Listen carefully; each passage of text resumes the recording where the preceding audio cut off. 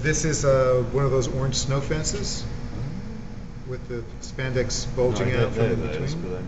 They're the plastic fences that have these little. You can see if you reverse this, you see this as bright orange plastic. It's the sort of construction fence you put up around it. Oh yeah, with holes. Yeah. With holes in them. Oh yeah, exactly right. No, I know what you mean. Yep.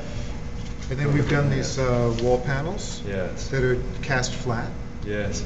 Like that. I remember some of Mark's drawings. Yeah, that's cracker, great. just like cracker houses, you know. Yeah. There's this one. There's the beam that's outside. That's the mold. So that's a rectangle of fabric. That's this rectangle of fabric right there. Yeah. That's just stretched down in the space between two tables. Yeah. And there's a 5 meter beam made from that.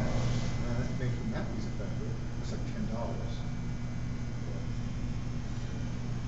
And these are here are the trusses here. All of this stuff is here. These trusses we can do. All the rest of the stuff is in. Oh, this is a bit like the shells, where we just hang the fabric and make a barrel ball for compression shells.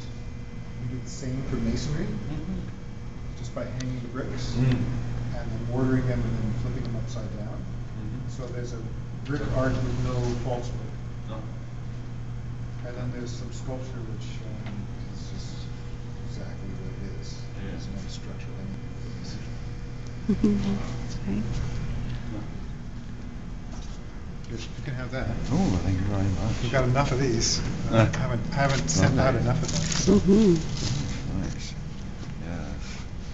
Oh.